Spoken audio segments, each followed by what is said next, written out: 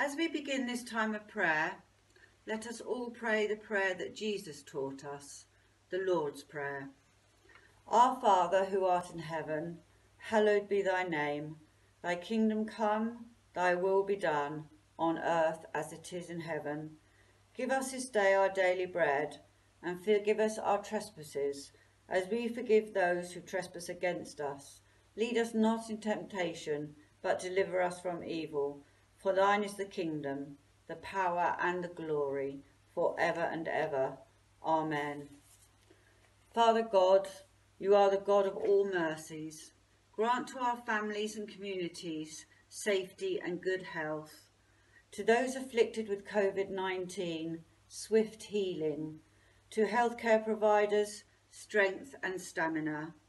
To our leaders, wisdom and compassion. To the nations, unity and purpose. To the dying, your comfort, and to the grieving, your peace. To all believers, strong faith in you, and to your church worldwide, the gift of service. To the whole human family, unity of heart, and to us, your servants, the reward knowing that we are doing your will when we spend ourselves in loving service of each other.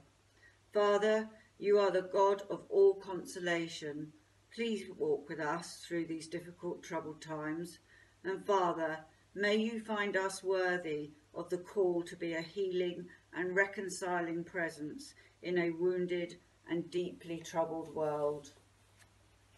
Almighty God, Heavenly Father, as your children, we ask that you would make us an instrument of your peace.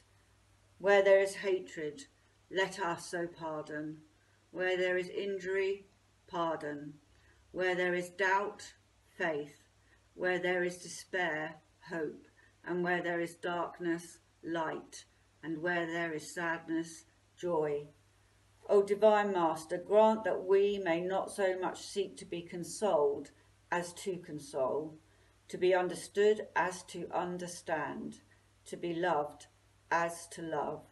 For it is in giving that we receive, it is in pardoning that we are pardoned, and it is in dying that we are born to eternal life.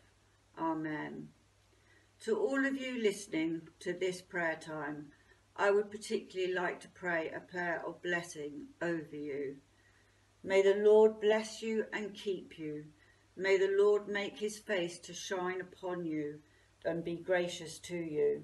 May the Lord lift up his countenance upon you and give you peace. Amen.